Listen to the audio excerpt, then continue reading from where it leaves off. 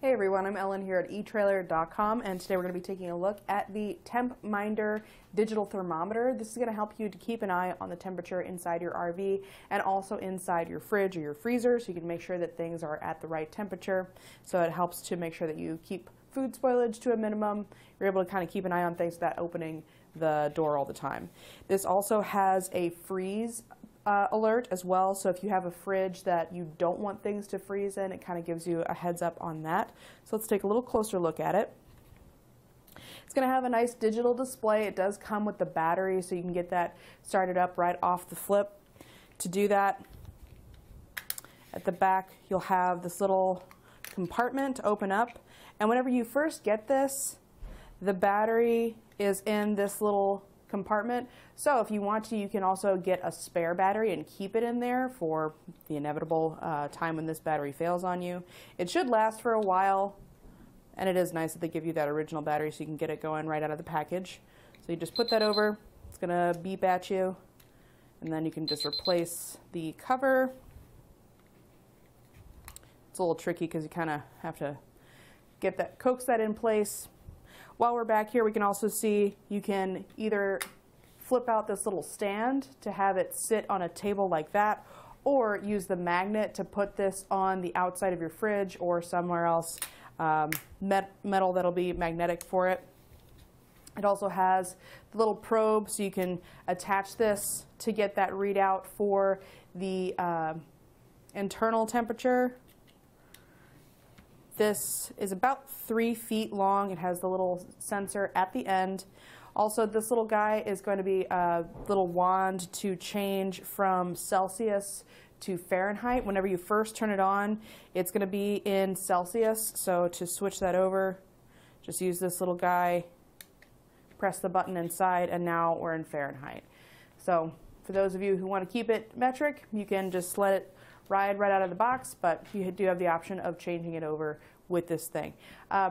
This is probably going to get lost immediately. I was kind of storing it on the back. If you're going to be putting this on a table, that's maybe a good place to house it. I did try to see if it would fit into this compartment with the battery, but there's kind of no way to get it to fit in there with the tight tolerance without bending it or possibly damaging the battery. So it's just one of those little pieces that's going to get immediately lost. At least if you're me. I don't keep things very organized. So anyway, as far as what this is going to give you a reading for, we'll be able to see how the outside temperature is doing versus our internal temperature.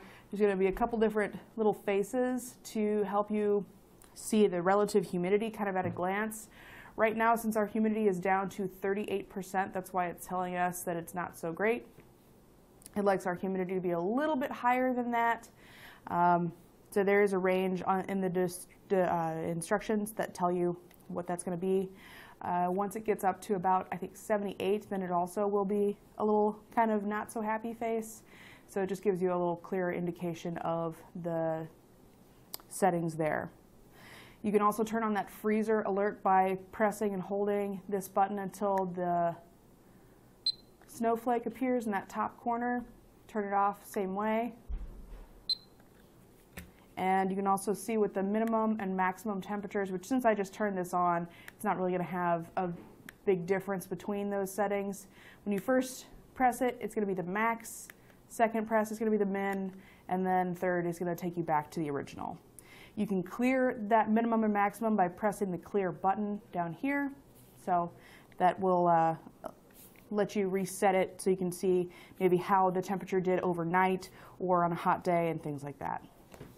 As far as size, it's pretty compact, just about 3 1/4 inch long by about 2 7/8 inches, just under 3 inches tall, and then at the widest point down here, about an inch or about 3/4 of an inch thick. That probe, again, about 3 feet long, so should be long enough and thin enough that you can run this inside your freezer, just going over that weather stripping or that seal around the edge. It's a thin enough wire that I don't think it should cause any issues with heat or cooling being lost or getting into your freezer or your fridge.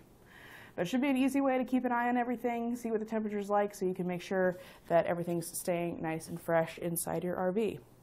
That's pretty much going to do it for our look at the Temp Minder digital thermometer with probe. I hope this video has been helpful in deciding if this is going to be the right one for you. Again, I'm Ellen here at etrailer.com. Thanks for watching.